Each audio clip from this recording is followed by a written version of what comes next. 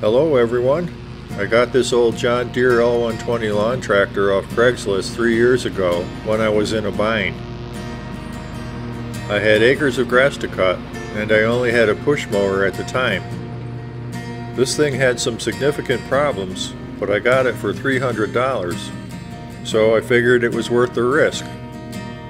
I fixed a wiring problem with the PTO clutch, changed the plugs, oil and filters, and pushed some JB weld into a spot where oil was leaking past the sump gasket. Then this old workhorse saved the summer of 2019. But that makeshift leak repair failed at the beginning of the next season. The smoke screen it put up made it unusable, so I parked it. I got my Craftsman tractor around the same time, so the L120's been sitting for 2 years. It's about time to take care of that sump gasket replacement. So I've been putting this job off for a long time, guys. This is a John Deere L120 lawn tractor. It has the Briggs Stratton INTEK V-twin 20 horsepower engine. And as is pretty common with these, the sump gasket is leaking, which causes oil to drip onto the hot muffler, and it puts up a nice cloud of smoke. So it's time to replace the sump gasket and the main crank seal.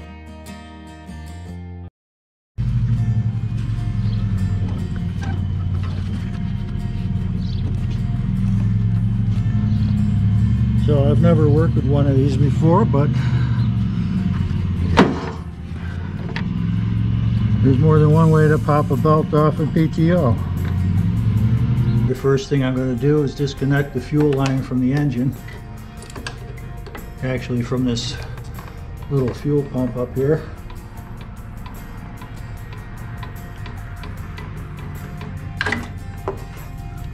Hold it up high so it doesn't leak. And then since this is 1/4 inch line, I'm going to use a 1/4 inch drill bit as a plug.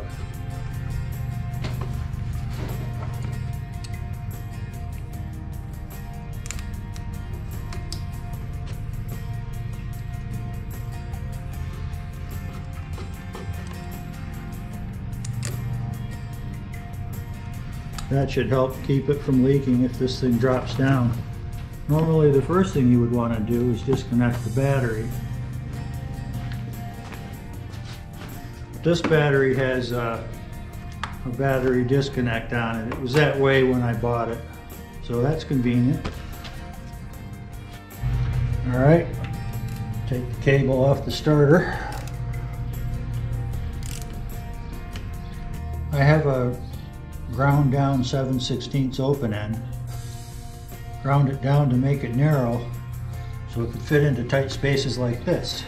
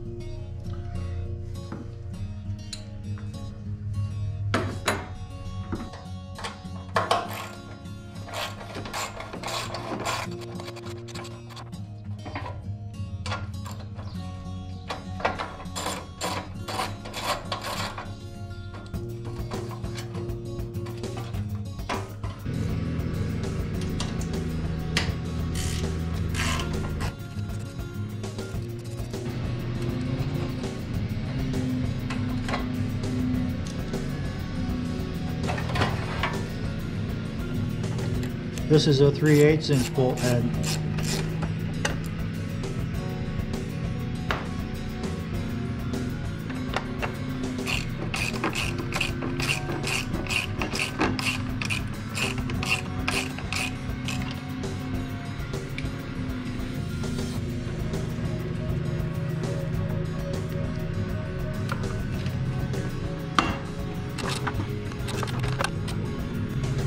Looks like I'm missing one right here.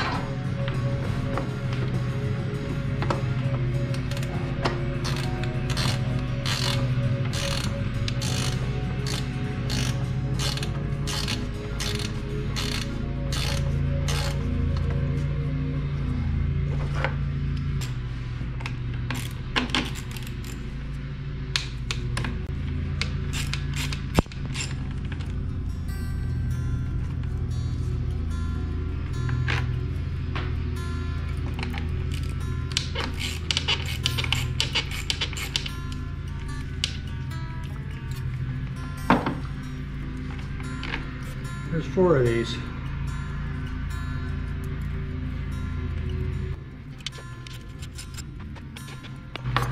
They just hold this plastic screen on top.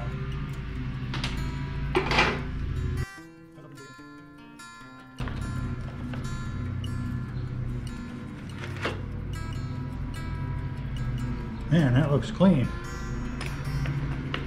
Well, I did service it a couple of years ago before I put it up. And I was getting it ready to run for the season. We had all this smoke coming out of it, so we didn't use it that season or last season. Well, what do you know, that's what was holding this cover on. Yeah. We'll have to take that connector apart. This comes out along with the engine.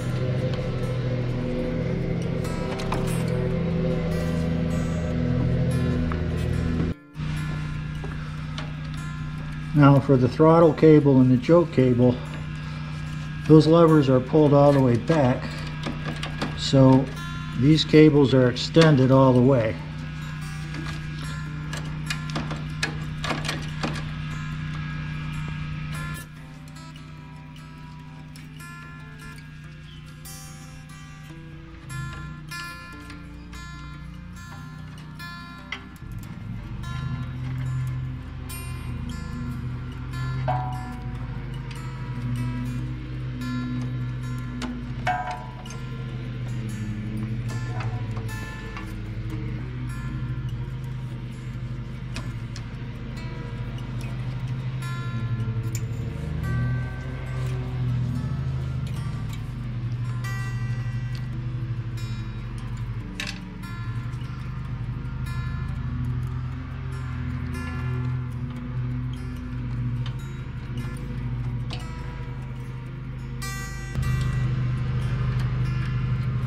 I'll put these back where they belong just so I don't lose them.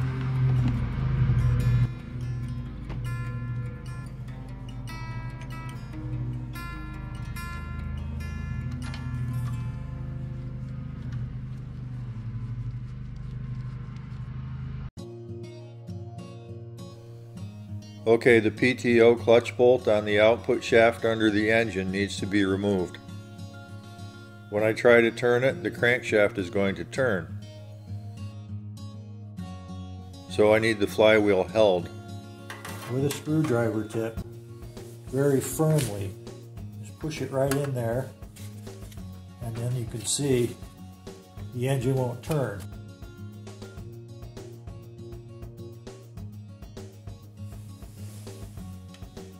So just hold it in nice and tight here.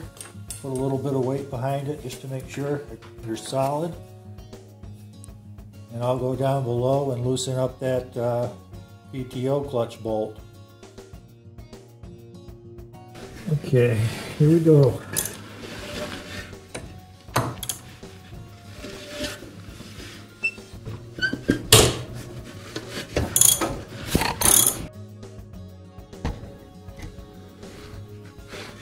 smack the camera.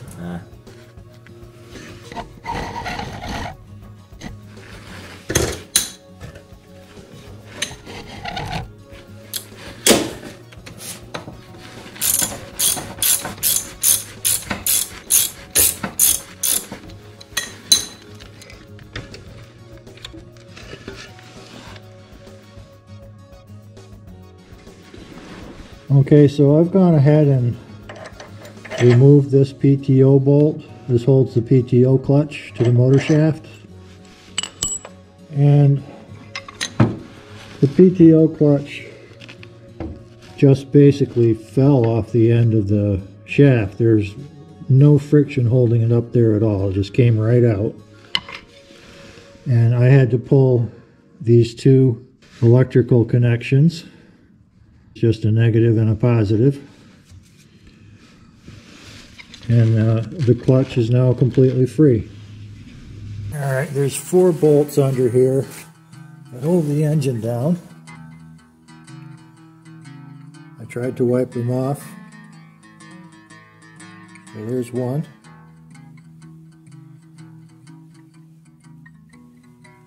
There's the other. Those are on the back. Then toward the front, there's one. And can we see the other one?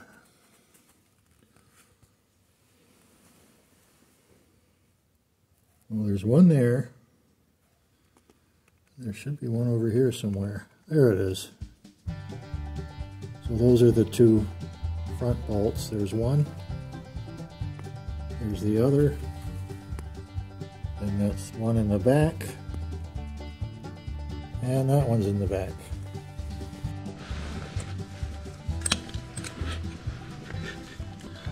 And so these bolts that are holding this Briggs Stratton engine down onto this John Deere tractor, these have 15mm heads.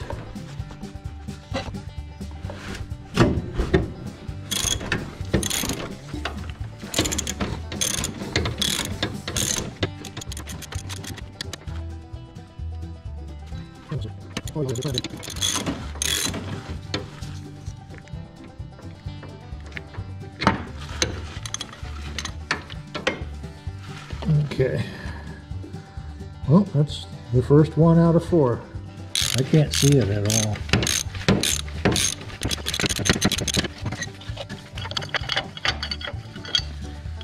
So this belt guide comes out with it, I see.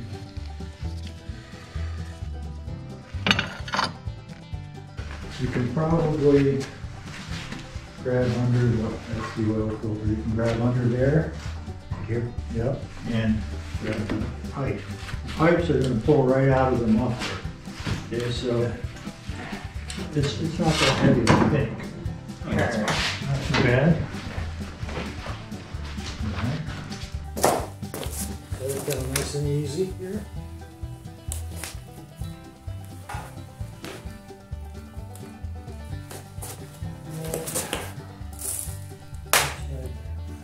Alright.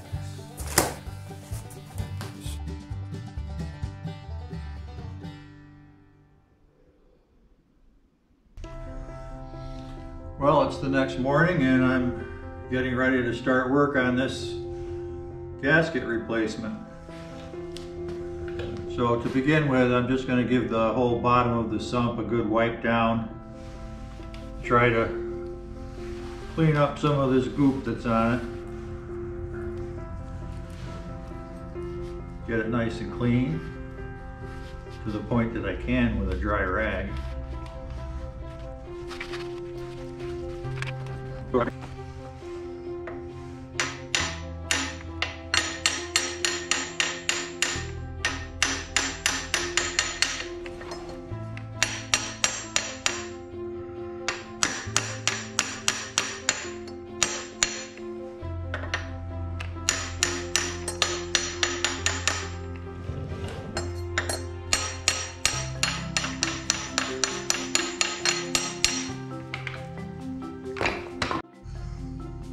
So I thought I had a bit of a problem here because my biggest puller, I have a 3-jaw puller here, as far down as it can reach, it still can't get under this pulley. And it seemed to be extremely tightly stuck on that shaft. So I didn't know what I was going to do. I was just kind of goofing around, and I put these 2 boards under it, and I thought, well, maybe I can somehow wedge under there. You don't want to use like a pry bar on the bottom of the case because you risk cracking the bottom of the case. It's only an aluminum casting. You can see it's loose there.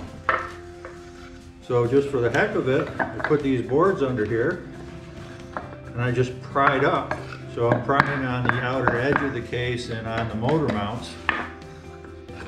And the first time I pried, the thing just popped right up. It actually flew off and landed on the floor. I wasn't expecting it to come off so easy. But I think, yeah, this is a tapered shaft. So once it's loose, it's loose. I wasn't expecting that, but that turned out to be a lot easier than I was expecting. And so actually, while I was trying to figure this out, I poured a bunch of PB Blaster on here, thinking that I didn't know how this was going to come off. This is all one piece. So my PB Blaster was totally ineffective. But if I were smarter, or if I knew more, I would have threaded this in, like, so that those threads are fully buried into the shaft. And then the space around, you can see there's a space there between the bolt and the inside of the hole in the shaft. Just fill that with PB Blaster so that could soak down in between this and the shaft. And for some reason that might help you. For some reason this thing is covered, well, it's covered with motor oil, so that shouldn't be too much of a surprise, I guess. And that's another good reason why I should be replacing this main seal. And I got a new one, so I will be replacing that. So I'm going to tackle this oil pump. I don't know if there's a good order to disassemble things, but I want to take care of this oil pump first, because I think there's a shaft that can drop out when I lift the sump. So I'd rather pull it out ahead of time.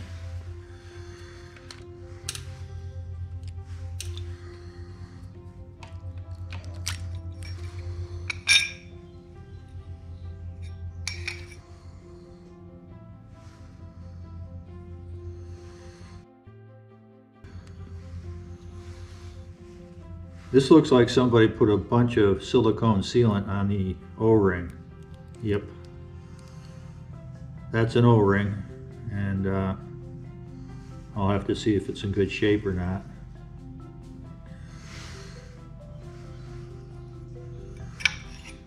There's a little bit of wear on the cover. This is the part that contacts the oil pump. This is the oil pump.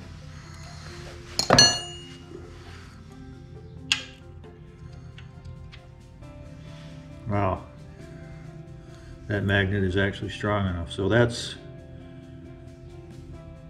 one of the vanes in the oil pump. Not sure if that's what it's called.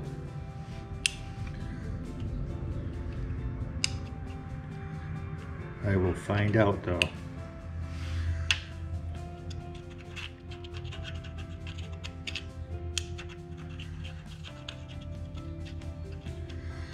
This should lift out of here. There it goes. going to put it down on here in the direction that it would be up against the top there. And this is the shaft I was wondering about. Seems like that should be removed first because it's going to drop inside when I lift the sump.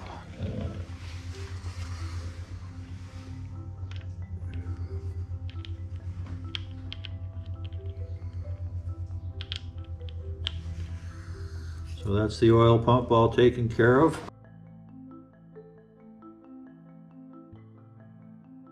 For right now, I'm going to put the cover back on.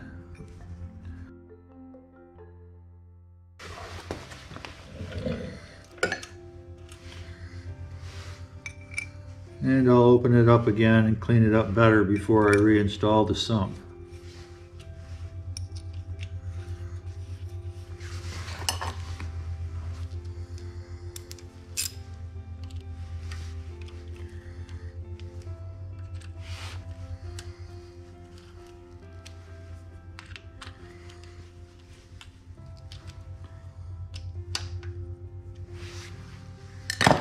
Time to disassemble this governor linkage from the shaft that goes internally to the motor.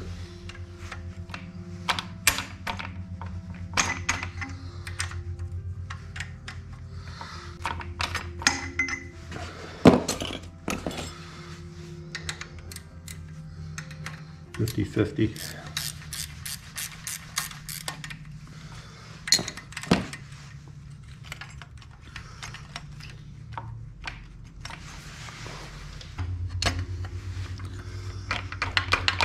Once it's loose, it should just slide off.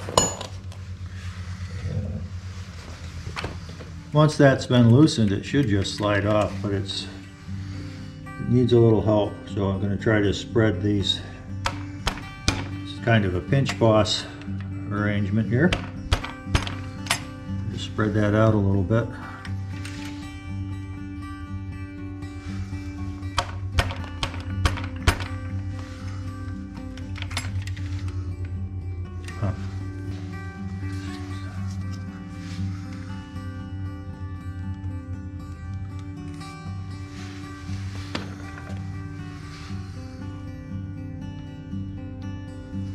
I just need to tap this wedge in there a little bit to spread it out.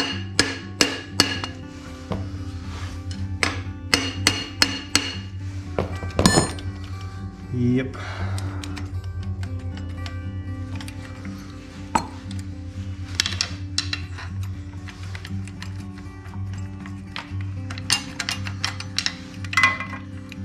And we're just going to leave that whole assembly assembled.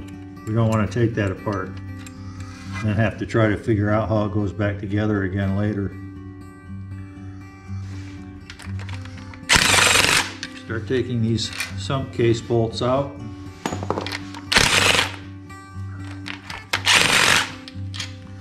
We're almost ready to lift this sump. Or drop it since we're upside down. We're going to drop it up.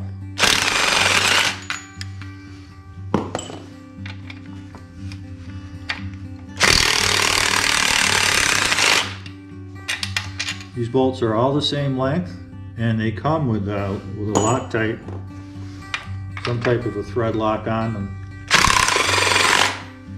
And as we saw when we looked at the parts I got, the head gasket,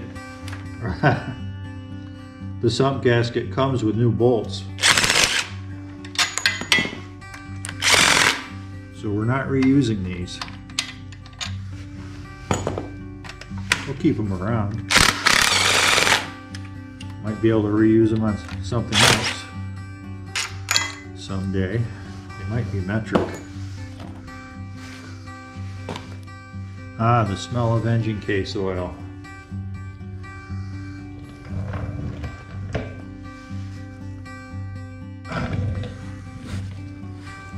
So there's these blocks sticking out here on the case that I think are conveniently located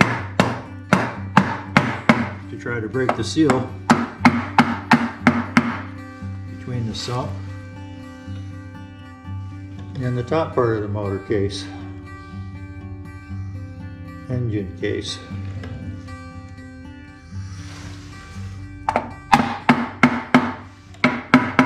It's definitely broken there.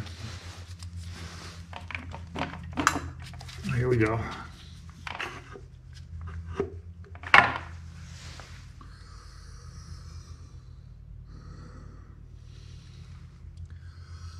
It's important to be careful because what we're dealing with here is the crankshaft main bearing here and inside here. So we want to keep that especially clean. It does have a little, it does have some wear marks and frankly circular scratch marks in it. That's not exciting.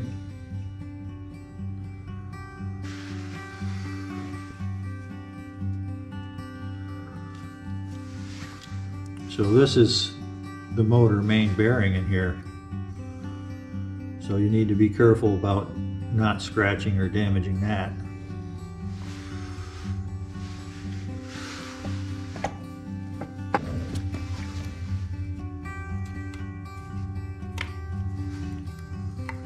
Carefully start lifting this old gasket off.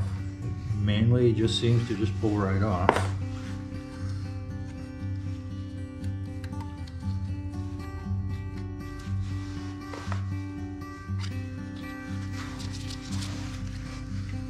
So it should be pretty easy to clean these surfaces. Another thing we want to check are these alignment pins. It's nice and snug in there. Nice and snug, a perfect fit. Then we also need to check it in the top side. And that one is perfect.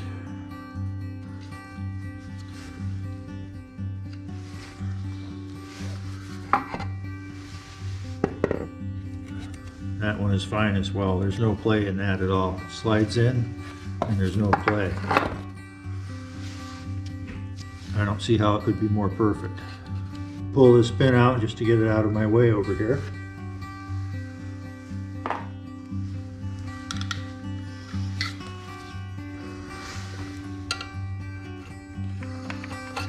This gasket scraper is very old and it doesn't have a sharp edge on it, which I think is what you want in this case, because you don't want to dig into that aluminum housing. A very sharp edge might cut into the surface. For example,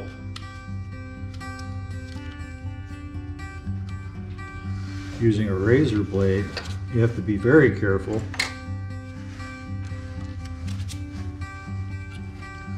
not to dig in. I just want to get that fiber off of there from the gasket, the remains of the gasket.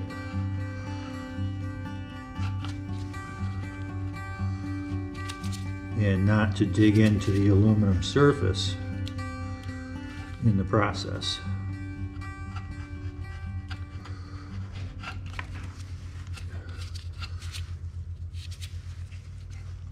Oops. And don't put any crud down inside the engine.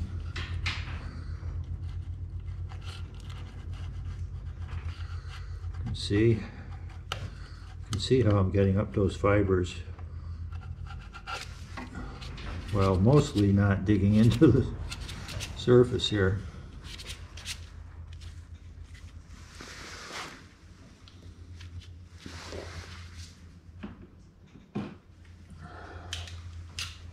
If you want to use an even extra level of gentle with a single edge razor, do it by hand. Then you can really feel what it's doing on the surface.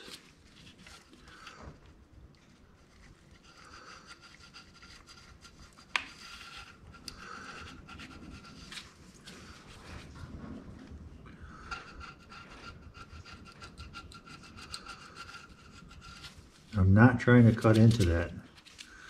trying not to cut into it. I just want to remove the fibrous material of the gasket and whatever adhesive the gasket has on it. I think it's got some adhesive on it. The new one seems to.